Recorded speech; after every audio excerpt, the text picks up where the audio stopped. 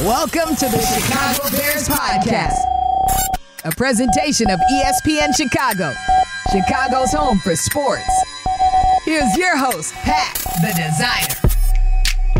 Paradigm Chicago. We're back for another week of the Chicago Bears Podcast. As always, I'm joined on a Monday by the dominant former Chicago Bear, Lance Briggs, in the building. We got so much to get into. What a weekend of Bears football. Lance, were you glued to your TV the entire weekend? I was for numerous reasons. We had the draft going on. The Kings Warriors, unfortunately, the unfortunate demise. But big Kings fan, would you? Huge. But an iconic effort took it out. Right. And the thing about it, look, there's a changing of the guard happening in the West. Yeah. The Kings, and I'm proud of them and the season that they had. They're on their way up.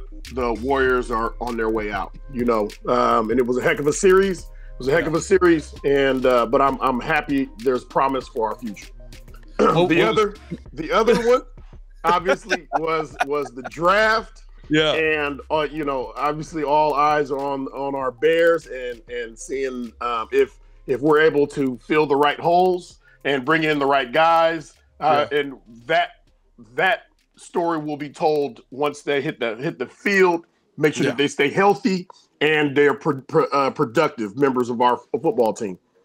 Yeah, I mean, listen, that's what it's really going to be, right? On paper, everybody on paper is amazing, right? I can come into and paint a sunny picture of every Bears team I've ever watched on paper. They haven't all panned out the way I've hoped to. So we'll definitely get into what happened at the draft. Looking at Ryan Poles' offseason as a whole, interesting information coming out about Chase Young, and maybe the Bears might want to take a look at him. And then got to get Lance's thoughts on heading into what it's like to head into minicamp, man, because we got him here. We're going to get that insight. All that more on today's episode of the Chicago Bears Podcast. Drop a bear dime in the comments if you're watching on YouTube right now. Hit that like button and leave a 5-star review if you're listening on the podcast side. Appreciate you guys for showing love. Let's get into the first quarter, man. Let's do it. Listen, the draft was interesting, right? I feel like for the first time, let's just look at day one here real quick. For the first time in Chicago Bears history, the Chicago Bears chose offense over defense.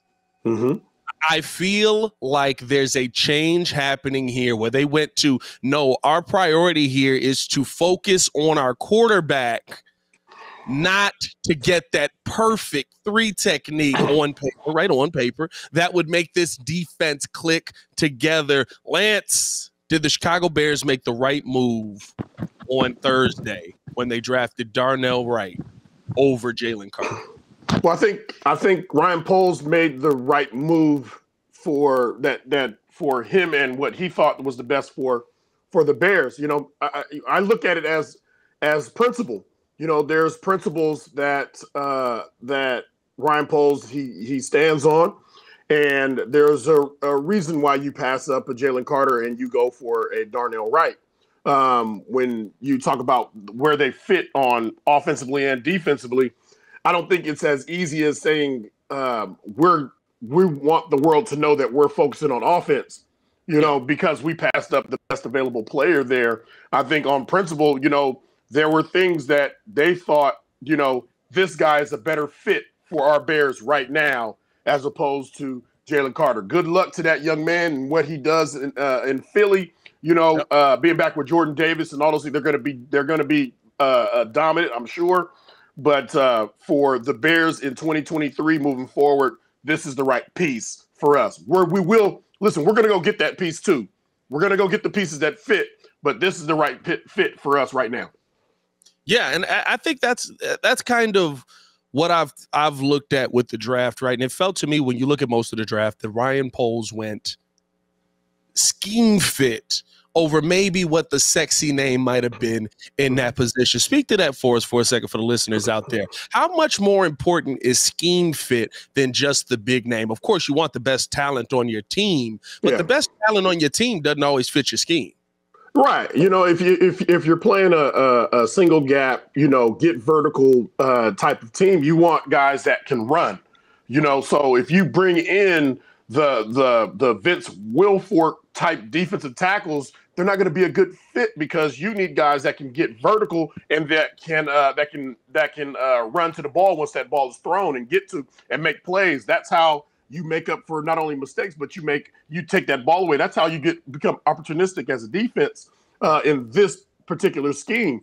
I played in a scheme under Dick Geron where he wanted his defensive ends to be 280 pounds. Then I played for a Lovie Smith defense where he wanted his defensive ends to be 260, 250 pounds. So it's who fits the scheme or who can fit the scheme better. And I think that's kind of indicative of what you were asking.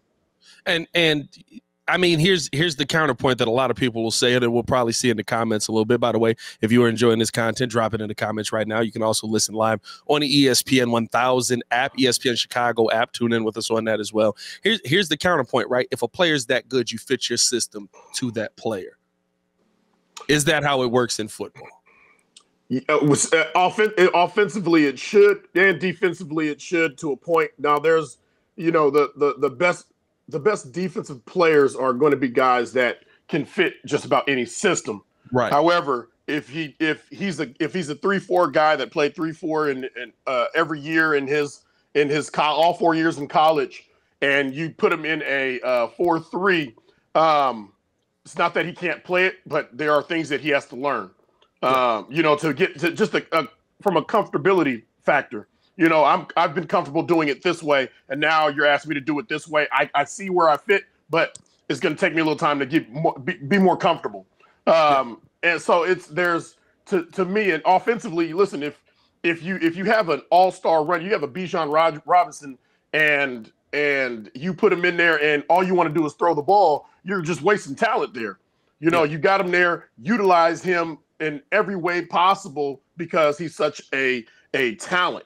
So I think it would be a huge loss to the organization if you bring in talent and you don't change your scheme to enhance what he can do or bring to the team. Looking through the rest of the draft, I really like some of the ways that, listen, I thought he was going to trade up. 9 to 53 felt like a chasm to me, felt like you let a lot of talent go off of the board. And you did, of course. A lot of talent went off of the board there. But then they start to attack that defensive line a little more. In the day two, right? They go with Javon Dexter on the defensive line. They also added on the defensive line there as well, but they didn't address the edge in this draft. How much is that going to affect them this season? But hoping that these guys, right, turn into what they're going to turn into. You have more pressure in the middle, but not having that solid edge guy, how much is that going to affect this defense? Well, Dexter, to me, at least in his film, he looks like a swing guy. He looks like a guy that plays the edge and plays inside. He's very tall. He's going to be a difficult guy to deal with. Obviously, Zach Pickens is an interior guy. You already have Gibson outside that the Bears have moved into that starting position. There's some things that the Bears are going to try this year. There are things going to try. Obviously, I don't think that we're where they want to be, but you bring in Tremaine Edmonds and TJ Edwards. You've got guys that you can surround all these players with. Even if you don't fit each one of those positions, you have enough guys there. You have a great defensive backfield. And you're bringing in these draft picks. You're all going to compete. You have enough guys that you can get 11 hats to the ball each play. I think, I also think that from a pass rush standpoint, we're better off this year or right now on paper than we were last year. Yeah. I agree with that, right? I feel like I looked at the pass rush last year, and the biggest problem to me was depth. You just didn't have enough bodies that could get back there. I think that's something that Ryan Poles did a really, really solid job to address in this draft. I look all the way down to even going out and getting Noah Sewell. I saw a lot of people giving that a negative draft grade, which draft grades, by the way, I don't pay attention to any draft grades. Once I saw the draft grade on the Seattle Seahawks draft where Russell Wilson went and Bobby Wagner went, and this is why Pete Carroll was out of the NFL the first time. This is one of the worst drafts we've ever seen. So the draft grades mean nothing to me. Yeah. With a lot of this. What I see is Poles has created a culture of competition. Yeah. You know, you have all these draft picks. We already have what I think is one of the better defensive backfields in the NFL. But you bring in a ton of these defensive backs. We have he filled some needs at defensive line. Yeah, you know, Dexter could be a swingman. We never know. But there's a level of competition that we're going to get the best. These guys are going to come out. They're going to compete. They're going to compete for starting jobs. They're going to compete for backup jobs. They're going to compete for special teams jobs. Yeah. You know, and the battles are going to be won there. Some of these guys are going to be on this team because of how great of a special teams player they can be. And it's a 3-phase deal. It's offense, defense, special teams, and not a 2-phase deal. You win all 3 of those phases, then your chances of winning go sky high. So yeah. I love the culture of us of bringing in guys and them all having to compete, you know, because there's not going to be enough room for everybody. So who's going to stick and who's going to go? How much of that going in, right? Like you've of course been through a million draft classes coming in to Hallis Hall, and new guys are there, new linebackers being selected, whatever it is, right? How much of that is like, hey, they didn't brought this dude in here trying to take my job? Like, what's the game plan on this? Or is it just, hey, we all pulling on the rope at the same time? That's the nature of the beast. You know, your coaching staff, they're constantly trying to bring in somebody that can replace you. You know, they can get somebody better for a cheaper price. You know, and that's you have to. That was always welcoming. I was understood in the beginning, but it was welcoming. I was a guy that Lovey didn't like in the beginning because I ran a 4.7 40. You know, it was like he's not fast enough. You know, and there were guys in the staff, you know, and in the Bears front office that said, hey, just watch him play. Just watch him play.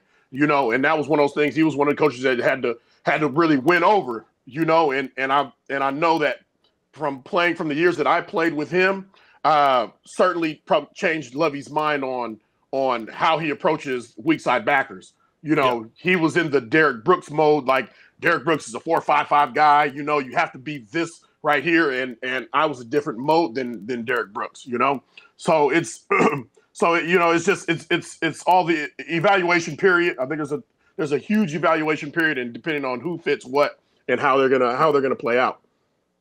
It's always right. Like I feel like when we're looking at the next guy, how much does that push you, right? Like a Noah Sewell coming in. To me, Noah Sewell coming in is the guy that's going to push Jack Sanborn, if anything, right? I think TJ Edwards and Tremaine Edmonds are already locked in. But even like Justin Jones, guys like that, they're talking about Javon Dexter coming in and fighting for the starting nose tackle position or playing starting on the edge, right? How much does that push you to just, okay, I don't know who y'all thought he was going to be, but he's not taking my job?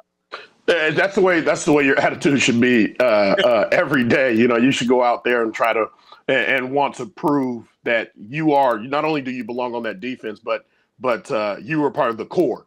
You know, you want to be recognized as part of the core of the defense. When you're part of that core, you can't lose the core.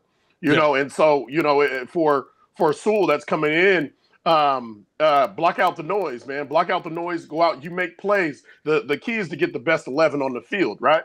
So if you're one of the best 11, how are we going to keep you off the field? Yeah, you know what I mean. At worst, you know, we trade you, get some value, you go somewhere else, and you become one of their starting 11. But everything that you put on your resume is what you go out in that field and you put out, and that tape's going. Everybody gets to see that, you know. And so when you get into that preseason, regardless of your situation, when you get out there, you play your tail off.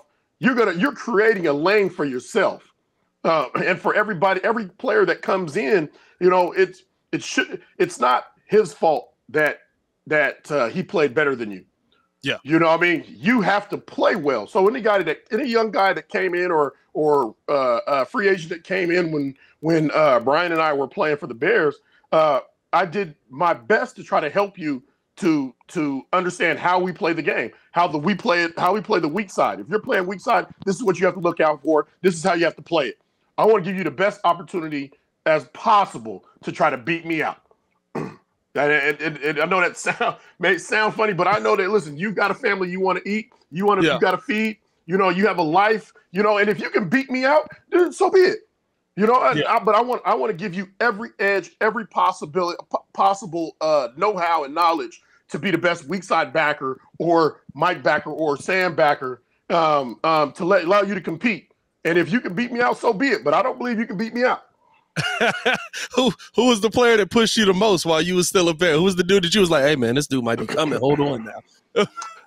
Well, I mean, it wasn't, I played with a lot of good guys. I think, Jamar Williams, he comes to mind. He was a heck of a linebacker, and he can play. And I remember getting hurt, and I got hurt, and he had, over the next 2 games, he had something like 20 tackles or 26 tackles or so, and it wasn't a deal where it was like, man, this guy is good. I think he's going to beat me out.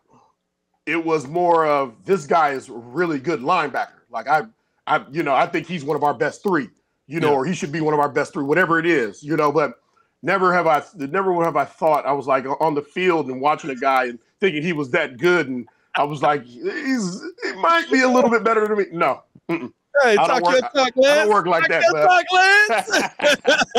Tell her, hey, I ain't never been on the field if somebody was better than me. You know what I'm saying? I ain't never been on the field if somebody was better than me. But that's the way your mentality should be.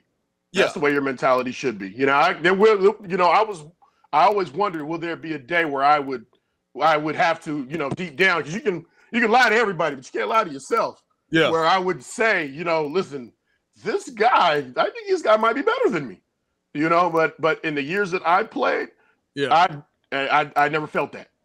Hey, listen, that's saying something, dog. You got some dogs standing next to you out there, man. Take that for what y'all want to take it for. Yeah, I mean, Lance said ain't nobody stopping him. Anyway, with everything that we saw this weekend, man, how you feeling about what Poles did, what this front office did, and really their first draft with first round picks? I mean, again, the stuff on paper, I like what they did, and I'm sure that they're happy with what they did. Yeah, everybody's high-fiving in the draft room. The Lions were high-fiving the running back at 12, and everybody else in the world is like, huh? What you just Right. It's a prove-it league. These guys, this is just the first step for these draft picks. Yeah. There's cohesiveness. Guys, they're going to play with guys, and how do they fit? Where do they fit? They have to know who they're competing. They going to get into this deal with these older guys, these veterans and stuff, and they'll be in a separate locker room. And there's things that they have to figure out. Which guy am I really competing with? Am I a swingman? If I go out and I play well here, and I play well, the coaches see me. Are they going to move me here? Am I at left guard now? I'm going to be at right guard tomorrow. There's pieces, and you have to go out. They have to show the guys, the coaches, that we can trust you enough to put you on that field come September. Yeah, I mean, Bears, listen, they're no stranger to young guys trying to make plays out here. Led the NFL in first year and rookie snaps last season by, I believe, 1,000 snaps. So nice. They're coming in. They're going young. I love the mentality. I thought they did.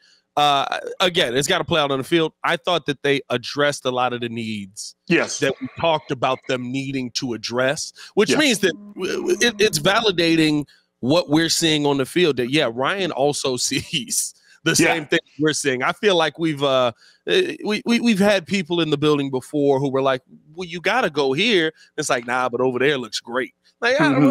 What's wrong over there? I don't know. As we're keeping this moving along, man, appreciate you guys for showing love. We got Lance Briggs in the building on a Monday, man. Hit that like button if you haven't done so. Drop a bear down if you haven't done so. And make sure that you're listening in on the ESPN Chicago app. We're live Monday through Friday. Hope is to have the podcast out by 2 p.m. every single day. Some people come on later. Some people come on earlier. If you get the podcast earlier, enjoy yourself. If you get it later, just know it's a fire episode waiting for you. Let's keep it pushing along as we get into the second quarter here. As we now, I feel like we have a bit of a clear picture on everything that we've seen. And so I want to get your opinion on this. When we're looking at what Ryan Poles has done, not just in the draft, but in the offseason as a whole, where's your confidence level in Ryan Poles being the GM of the Chicago Bears, being the guy that's going to lead the Chicago Bears out of what we've seen for the last 5, 6, 7 years? My confidence is hopefully high. it's a hopeful high confidence that and that hopeful meaning I really love what he's done so far, and the product that gets put on the field this fall. I just wanted to confirm my hopeful. How I feel about him. I just want to confirm it. Rather than be in a defensive stance and say, "Listen, he made the right picks. They just didn't pan out." You know what I mean? It's one of those. You know what I mean? He made picks that if I were a GM, I would have done the same thing or similar things. There are things, there are principles, there are standards, there are things that you have that go into how you're going to select. And I think as a Bear fan, we all can agree with a lot of the things that he's picked. I don't think he's gone far extreme left or extreme right, from where we were thinking. He's been pretty much right down the middle. Maybe we didn't get one guy that we really like, but the backup choice would be, okay, I got it. Yeah. Was he too safe? This is the thing, right? There's a lot of guys that like to swing for the fences, guys, right? I think he was confident in what he did and he was ballsy. But the swing for the fences guys get us Mitch. So You're absolutely right. You know what I mean? Swinging for the fences. Guess what?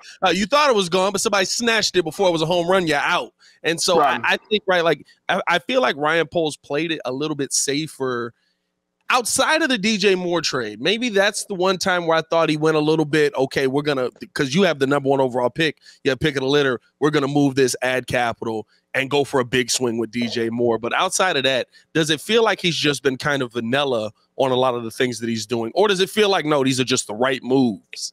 I think they're the right moves. Listen, they have a lot of people in that building that are analyzing the college players, pro players, situations at all levels.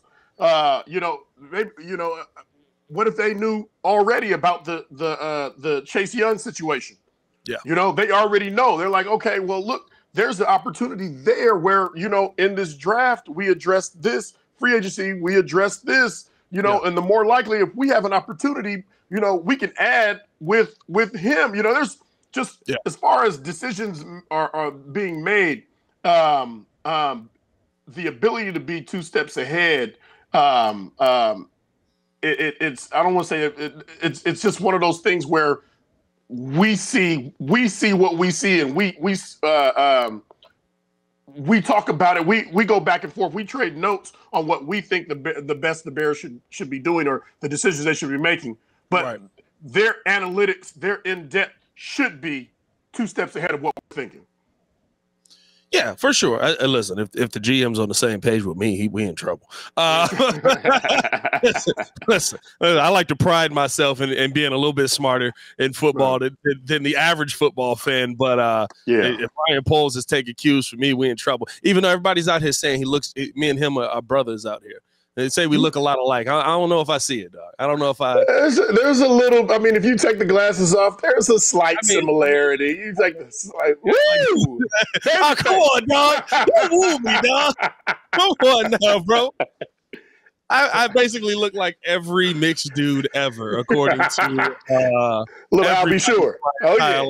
I get I'll be sure. I get the educated brother from the bank. If you know that, you know what I'm saying. If you know who that one is, you're good people out here. Shout out to you. But no, man, I keep doing what you're doing, right? If I can get my glasses back on, I'm blind out here. Keep doing what you're doing, Ryan. Doing great things. I mean, when you're looking at everything now encompassing what we brought in, where are your expectations on what this team actually has to produce? The NFC North is not the conference. We talked about this. It's not the most dominant conference that you're going to be in the NFC. It's not the most dominant conference you're going to be in football. You're going to have a path to wins. Where's your expectation level now with everything we've seen this offseason? Is it greater on Justin? Is it now I have more expectation on Justin, more expectation on this coaching staff to get the most out of them? Where are you at with that? Well, my expectation let's start offensively. My expectation is for more production from the offense. I saw plenty of production from Justin Fields, but you add in the production of the offense. You find the right pieces for your 5 offensive linemen. you have weapons, you have running backs. You know, how well we run the ball, you know, in this upcoming year, in my opinion, will determine how great Justin Fields will be able to pass the ball. Yeah. You know, how great we're able to protect, how great we're able to have get push from our offensive linemen will determine how great of a season not only Justin Fields has, but our offense and our team. Defensively, you know, we plug in the pieces that we have. We get to the ball. We get those guys. We get 11 hats to the ball. We're going to do some special things. We'll do some great things defensively, and we'll continue to look for pieces. We have 2 first-round picks next year. Yeah, you know what I mean. Like, you know, as good as on paper as I think the selection was in the offseason in the draft, you know, we've got some picks next year to help fill in those holes, fill in more holes if we find any holes this year or wherever those holes are. So I'm just very optimistic about the future. I feel like we're finally right. Like, it feels like the Bears are getting into the modern era of the NFL. Listen, I love the defensive side of the football, probably more than most. I'm a Chicagoan. It's what we thrive off of: defense and hard hitting. That's what our team is known for. But in the modern NFL, right, the best defenses in the NFL are winning playoff games 30-27 or losing playoff games 30-27. Now, you know what I mean? We rarely see those low-scoring games happen until maybe the Super Bowl. No, we had some low-scoring playoff games last year, Pat. We had some. Now you take away you have the Chiefs, you have the Chiefs, and you have the Eagles. Right. But even the Eagles defense were holding teams. They were holding teams to a low scoring most throughout the season. You know, there are the anomalies, but you know, we were a few years ago where people said, you know, hey, the modern day defense, they don't hold points anyway. It's all about scoring. And if you watch this year in the NFL, there were some of the lowest scoring on average games around the league than there has been in previous years. You know, so it's all about adjustment for defenses. You know, you get new rules, things you can and cannot do, and then you also have new wrinkles in offense. But once you get adjusted defensively, do you understand exactly? Okay, we know how we got to play it now. All right, but there's always an adjustment period. But I don't think you change mentally to be a bend but don't break defense or let's outscore them, you know, offensively, because if you say let's outscore them offensively, that completely handicaps you as mentally as a defensive player. You know what I mean? Oh, let's leave it into our offense's hands to save us. Well, I think the difference that I see, at least from now to like when y'all were playing, is you guys could win a game like you could win it.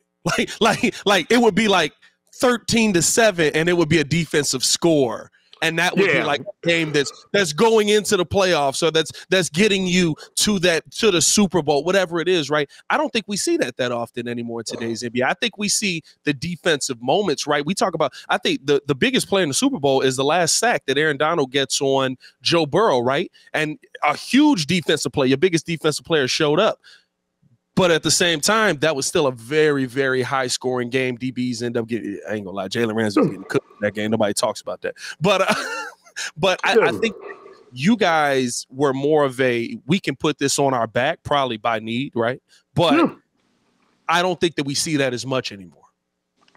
Well, here's my thoughts on that.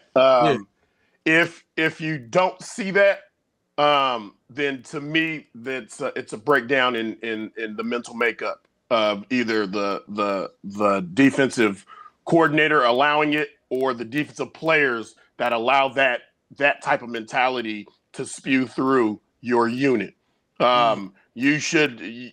Defenses should defend every blade of grass on that field, and that's the way. Make them earn everything.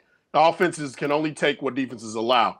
You know, and that still holds true today. So if you're not playing the game the right way, if you're not sharp, if you're not doing the fundamental things that got you there, especially in training camp, you're not doing those things during the season, you're allowing this or you're allowing that pass to happen in practice, that's where the stuff starts to creep in. And that stuff starts to creep in. It becomes little things become big things. Yeah. You know, so defensively, you have to have a mentality. And we've seen some defense. You've seen in the Indianapolis Colts in recent years be a ball hawking 11 guys hats to the ball. Matt Eberflus coach defense that got to the ball and made plays. You know, and you're gonna see units like that. You saw a very dominant Philadelphia Eagles defense that just added more talent. You know, so I think it starts up here. And it finishes when the whole unit understands the same thing. I like that breakdown of it. I'm not gonna lie, because I think there is a reliance, right? Like you for you guys. No disrespect to anybody who played quarterback with you, but there wasn't a ton of offense going on, right? I feel like you guys had the mentality of if we don't stop, then we don't win. Right. I don't know if that's the mentality with the best teams anymore. To your point, right? Because I got Josh Allen on the other side. I got Pat Mahomes on the other side. You know what I'm saying? Yeah, I mean, listen, we had some players. We did have some players offensively. We went through a lot of quarterbacks. The strength of the Bears was really the defense and the special teams. You know, we did certain things and special teams, you know, just by having Devin Hester back there, a lot of times we started the ball in the plus 40, you know, which allowed us to be able to be already in field goal range. Right. You know, but it's you know, regardless if it was us back then or the guys that are in place now, it starts up front. You got to rush, you got to cover. But if you get those 11 guys understanding that, make them go the long, hard way, you know, make them fight, make them earn every yard, every inch. And every time they catch that ball, we make them pay. We rip that ball out and we score on defense. Now you're taking things to another level, you know, and you're understanding things on a different level. We're starting to see that. We're starting to see the effort, more effort from the Bears. I think one of the prime examples is Eddie Jackson. You know, coming into last season, he was one of the biggest question marks that I had for this defense. But I saw Eddie Jackson that to me played at an all-pro level. I think from a physical standpoint, to being where he needed to be in pass coverage, I was re-energized on Eddie Jackson and how he fits in this defense. I think he's in a leadership role, and what I saw last year, I think he's in the role that he should be, a leadership role, if he continues down that same trend. Man, we talking some good ball out here, yo. We got to keep the show moving along. But man, that was some good defensive talk. We gonna keep the defensive talk going though as we get to the third quarter, because like you mentioned in that, right? Like maybe Ryan Poles was thinking 3, 4, 5 steps ahead of the rest of us, because all of a sudden we get the news this weekend that the Washington Commanders got to switch my brain still got to switch my brain on that. Won't be picking up Chase Young's 5th-year option, and maybe looking to move on from him. Should the Chicago Bears be in on Chase Young? Is that Ryan Poles' first big swing to try and add a huge piece to this defense that you've already got made up? We talked about the edge rushers. What do you think on Chase Young right now? I don't know. Answer you could get. All right. I don't know, but I'm gonna tell you why. Sometimes you have to be wary about the carrot that's dangling in front of your face. Right. You have to do some research on this. Chase Young is too big of a talent. You know, he's too great of a talent for them not to pick up that 5th option and to basically open the doors to, hey, we are open to trade this guy. Yeah. You know, we're looking for offers, so we're going to get some value out of him. You know, the number one, how's the recovery going? How's that injury affected him? Right. And, you know, because, you know, and I hate to use the term, but we throw the sink and we give them all these picks and we end up getting a lemon out of Chase Young, you know, shades of the player formerly known as Chase Young, That's a huge win for the Commanders. And that's another step back for us that we didn't have to take. So there are some things that you have to research in getting him back. And then it's at what cost to get him. If we can do it for a reasonable cost, yeah, we can try it out. But if the cost is too high, then it may not be worth the grief. So there's a lot of things that go into play here. And it was a compound injury as well. So he tore the right ACL, causing him to miss the last 7 games. But he also ruptured his patellar tendon, which caused a longer recovery time. So it's not just the torn ACL. I feel like now, right? Like, first off, AP made torn ACL seem like it was nothing. So a lot of people look at it like it's nothing. He's a different human. He's a different type of human being. What did Kobe say? Are you a different animal but the same beast? You know what I mean? Like that was ridiculous what we saw from him. Mm-hmm. But the fact that it's 2 injuries, right? The ruptured patellar tendon and the torn ACL. Do you think that maybe though brings the value down of what you're trading back as far as compensation, and maybe you take a flyer on it, right? Is it worth it in the end, right? Like, to me, here's the thing: are we a Chase Young away from me feeling great about this defense? Whew. I mean, a healthy Chase Young that's playing the way he played when he first got in. Yep. Absolutely. But and just the fact that door is open, you got to test those waters and see, hey, would you take a 2? Would you take a 2? Would you take a 3 next year? What can I? What can we strike a deal here, or is this we're only taking first round picks? But you got to test the waters a little bit. But yeah, we're defensively. I'd like to see how we perform this year. I'd like to see how we perform. It's hard for me to gauge, if we're a Chase Young away, because we're always a Chase Young type of player away from raising our defense to a higher to a higher level. Yeah. But I watched our defense play last year, and I saw a difference last year than the year before. So I'm expecting even more effort from this year than I saw last year, with more talent. And with more talent than they had last year, I expect the production levels to be higher. So it's a production-based business, and you got to see the production before you can make an evaluation. What does adding in a player like that do? Like, you guys had so many big names on your defense, but just adding in a player like that, what does that do to invigorate a defense to right? Like, we always think about it in the X's and O's on the field, but right, Chase Young was a monster when he was on the field. And if you got that coming in, I think of the Khalil Mack effect when he first got here. What does that do when you're in that locker room? You think of a Khalil Mack, you think of a Julius Peppers when you know that they're going to be on that defense. When you know he's going to be a part of this defense, right now we're going to find whoever the weakest lineman is on our opponent, and we're going to create a one-on-one and allow him to just go get it. There were times where Peppers would line up at nose, he would line up at 3-tech, he would line up at defensive end, left or right, based off of who we knew we could take advantage of.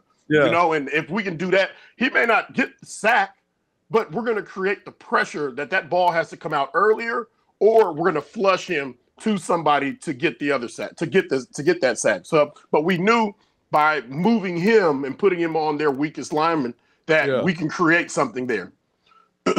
That's so funny. The first time I'd ever heard about somebody doing that, Jason Kelsey was just talking about it with J.J. Watt. He said, I only lined up against him one time, and it's because I guess when he got up against me, I played well enough that he didn't say I was the weakest lineman on the line, so he didn't attack me anymore. But it's always like that level of so you think Chase Young is that level of versatile player, even if we add him to this defense? Well, if he's the Chase Young that everybody evaluated coming out of Ohio State, and you got to have that kid, yes. Yeah. Absolutely. Especially in this defense, in this Eberflus defense, that's something that you can do with a talent like that. Man, I'm intrigued by Chase Young. I don't know what it would cost to get him. I mean, listen, the Commanders have asked for some wild prices on stuff out here. They want first-round picks for everybody pretty much. So I don't know if it's going to take a first-round pick to get him, but his health is such a question mark. And then on top of that, right, he's in that 5th year. You have to re-sign him. Do you take a flyer knowing that maybe you're going to let him walk away if he doesn't want to be here? Mm-hmm. It's so many question marks going into that whole situation, man. Yeah. And if he plays well this year, then all of a sudden when he's going to hit that market, they franchise him. There's it's an interesting situation, and I hope that he in health he plays this year. He plays lights out. I really do. Oh, I hope he's a monster. Listen, as long as he's not playing for anybody against us. Don't go to the Packers. Don't go to the Lions. Please don't go to the Lions. I don't need Chase Young and Aiden Hutchinson on the side. Please don't go to the Lions. I don't need that at all. Appreciate you guys for showing love. I'm having a great time. Let's close it out with this, Lance. We got one more thing because it's time to pick Lance's brain. This is my favorite part of the show where we pick the professional's brain and I basically just shut up and drink my coffee. Lance, you were drafted to this franchise. Yes. Get into the fourth quarter. What was it like for you? And what do you think these rookies are going to now that they've been drafted and you're heading into now work? You're heading into, there's no more school. There's no more, it's just football, rookie mini camp, training camp. What's the mindset going into the process that they're in right now? Well, it was cold. That's what it was. I left Arizona. It was 110 degrees. Yeah. It was May, and I came out for our first mini camp, and I'm getting ready to walk out. And I remember Warwick Holdman at the time. He looks at me, he starts laughing. He was like, "You better go put some long sleeves on." He's like, "Don't be fooled because the sun's out. It's cold outside." And I remember taking about 3 steps outside the door and turning around, running back to my locker to put a long sleeve on. Because it was deceptively cold. Nobody told you about them Chicago winters, man. That last end of May and June and July. But listen, this is right. But you're looking out. I know that I took we got in a van, it was a group of us rookies that all rode over in the same van or whatever. Yeah. And I knew it was a little chilly when I got out of the van and went into the building. But the sun was out. I'm like, there's not a cloud in the sky. How can it be that cold? And it was freezing outside. So that was one of the first things that I learned about Chicago. Don't play around with the weather. And then getting out there with the guys, it was I wouldn't say it was a race. It was a big race for me, like a racetrack. But for me, I had to play every one of the linebacker positions. Yeah. So I was like, this is going to take a while because I don't get to just focus on one position. They're like, you're right. Lance, you're playing weak side right now. All right, go to Sam. All right, 2 plays later. All right, go to Mike. And I'm like, all right, shoot, where do I line up? All right, and I got guys pushing me to the right. Yeah. And I'm like, if nothing else, I may not know what I'm doing, but I'm gonna run to this ball. I'm gonna run to the ball, and that's all I know how to do. I'm getting yelled at left and right. Briggs, you can't go that way. Briggs, but at least I'm gonna run to the ball. How thick was the playbook that they gave you because you had to play all of those positions? How thick was that first playbook that you got from them? Greg Bloch's playbook was big. He had a lot of plays. There was a lot, and so when I want to say like the first day they let me just play weak side backer. Yeah, and then they flipped me. They said, "All right, today you're playing Sam." So I was like, "Okay." All right, let me do what I can to figure out where I need to be on Sam. And then they went, all right, now you're going to play all 3. I'm like, well, in my head, I'm like, well, you let me focus on weak side one day, then Sam the other day. Yeah. And now I'm doing all 3. I didn't even get a chance to focus on Mike for one day. So, when you talk about, hey, the learning process and stuff like that, it's a little different when you're playing all 3 at the same time, and you're flipping play to play, and offenses aren't just running, I formation. They're running everything. They're running spread. They're motioning here and there, and you have to make those adjustments. So it's a process. It's a process. How long did it take you to get the full playbook down? I don't know if I really fully got the full playback book down. I was, they allowed me to start playing Sam in training camp. I played Sam, and then I played all the positions because once the starters were out, where they just shuffled us around. Right. And then toward the end of training camp, it was, okay, you're the backup weak side backer, and then you're competing for the starting weak side backer in nickel, and you're competing for starting at Sam, and ended up winning that job on week 4 of the season. Warwick Holdman gets hurt, so now I'm the starting weak side backer, and never looked back after that. Can't go wrong there, man. I think that the right decisions were made on that. First of all, it worked out for you very well. I would have to agree with you. It worked out. And listen, Super Bowl appearance. One of the most dominant defenses of all time. I'm just saying.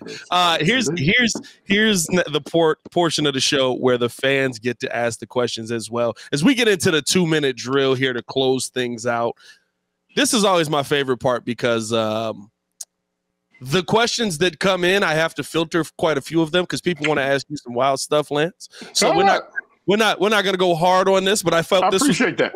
From Chicago Sun-Times. Lance, what is your best rookie hazing story? Ooh, that's a good question. hey, this is my favorite thing about asking former players stuff. Whenever y'all smile and do the little head tilt to get down. Yeah. I know the story. It has to be. It would have to be Peanut. It'd have to be Peanut. I remember Ted Washington. Peanut ran his mouth a lot. He talked a lot, and the older guys didn't like that. Yeah. So which is one of the reasons why I didn't have much of a problem, or they didn't have much problem with me, because I was quiet. I shut my mouth and I just played football. But Peanut liked to talk. And Ted Washington, I remember Ted Washington, we had the big blue laundry baskets that you would throw all your laundry in and they would wash, and then all that stuff was out there when you got out of your locker room, out of practice and stuff. Yeah. And I remember Ted Washington telling Peanut to jump in there. So Peanut looked at me, and then he looked at Ted. He said, "Jump in there." And so Peanut jumps in, and Ted gets behind the laundromat, and he said, "Make a noise like a car." So Peanut's like, he said, "Drive the car." So Peanut's like, so when he said, "When I crash, you make a crashing noise," and when you roll the thing, it would crash into a wall, and Peanut would go, "Crash!"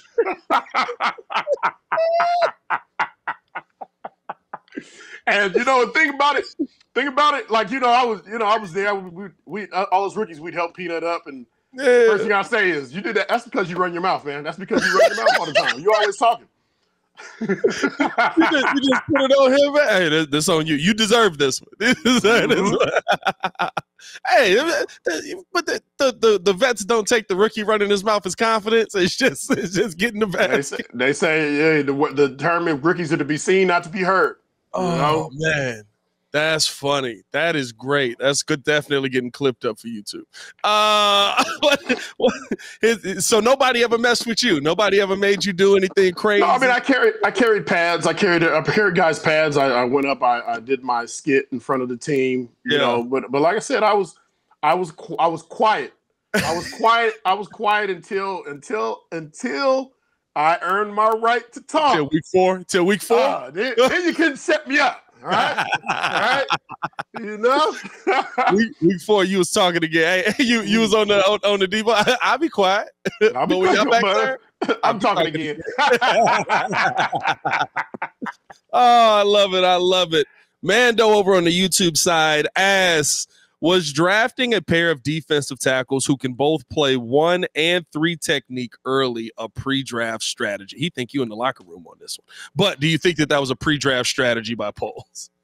Well, you had mentioned before, from 32 to 51, there were a lot of value. There's a lot of value taken Yeah, especially at I think there was two defensive ends taken right before we were able to pick. yes. You know, I'm sure the Bears probably would have taken one of those defensive ends. They would at least taken that defensive end first and then gone with the defensive tackle after that. But you take the best available, you know, that fits your scheme.